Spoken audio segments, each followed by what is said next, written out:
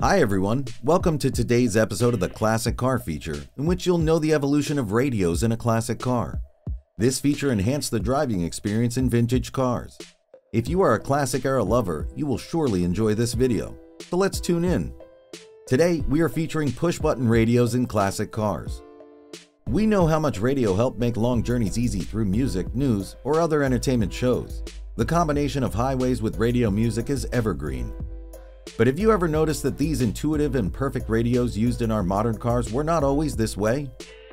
Rather, when the radios first appear in classic cars, some concerned natives and lawmakers tried to ban the radios for being a distraction and too rowdy for a driver. Initially, the radios were not viable in cars due to electrical interference from the engine, causing static and could only be used when the engine was off. However, Chevrolet introduced the first car radio in the 1920s. After that, the radios in classic cars used to be costly and very bulky, with heavy batteries, antennas, and speakers that rarely fit in the car. So, it wasn't a convenient thing to carry, since it was like bringing a live orchestra along for a ride. Later, in 1930, Motorola introduced the first commercial car radios, using vacuum tube technology to send and receive high-frequency and shortwave signals to a very long distance. This radio took up about 10 liters of cargo space and received AM signals only. It was housed in a wooden case and powered by two high-voltage batteries stashed under the passenger seat in the car's battery. It cost $130 at a time when an entire Ford Model A cost $540. These radios were not annoying but innovative by adding buttons and dial features that made them easy to process for drivers and passengers. However, AM radios were plagued by static interference and poor sound quality. So, in the 1950s, FM appeared as another breakthrough in the radio industry in classic cars with relatively low prices compared to previously available AM radios. Although the late 1930s tested FM prototypes, Blaupunkt, a German company, produced the first FM radio for cars in 1952.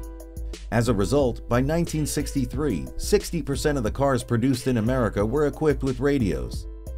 The first push-button radios were called Mystic Eyes and had only 4 preset stations. The invention of push-button tuning allowed drivers to select their favorite station without taking their eyes off the road. These radios were mounted on the dashboard and operated with push buttons. In addition to providing music, the radio was also a news and entertainment source. It was a common sight in classic cars of the day and was a great way to stay connected while on the road. The later version of push-button radios had a select a tune feature, which allowed the driver to manually select music or a radio station. They were also often equipped with a tone control that allowed the driver to adjust the sound quality. As technology advances, push-button radios have also kept up with the times. Today, they come with a range of features that were once unimaginable. For instance, modern push-button radios often have Bluetooth connectivity, allowing drivers to stream music from their phones or other devices. Some also come with touchscreen displays, GPS navigation, and voice command options. Despite these modern features, many people still appreciate the simplicity and nostalgia of classic push-button radios.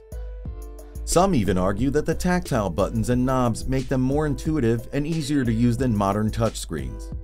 Push-button radios have come a long way since their early days in classic cars. From bulky and expensive devices that could only receive AM signals, they have evolved to become sleek and feature-packed devices offering various connectivity options.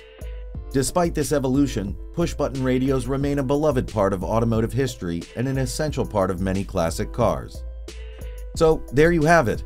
Push-button radios have a rich history in classic cars. Although initially considered a distraction, they continued evolving and improving.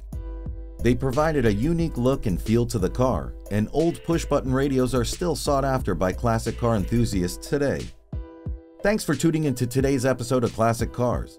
We hope you enjoyed learning about push-button radios. Remember to tune in for the next video for more classic car fun. Subscribe to our channel to get regular awesome video recommendations. We always love what you say, so don't forget to tell us in the comments section below. Until then, stay well.